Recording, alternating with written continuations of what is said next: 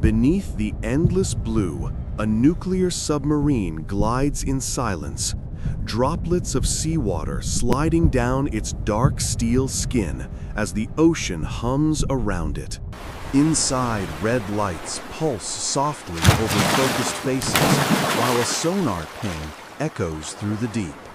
The captain's hand grips the control levers steady and resolute as the vessel descends into darkness, swallowed by the sea.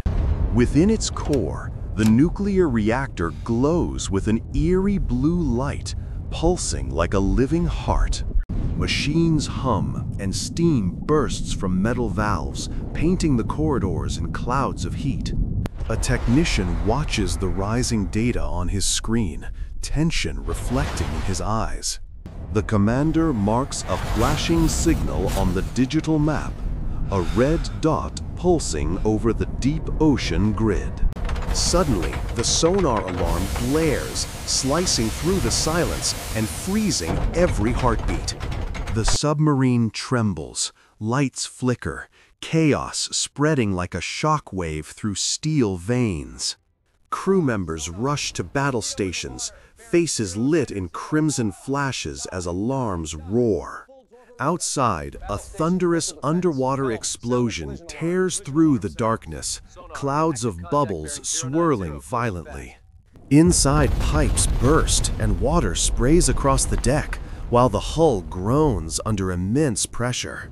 The captain shouts orders, his voice cutting through the noise with raw determination. Engineers twist heavy valves, sealing compartments with the clang of survival.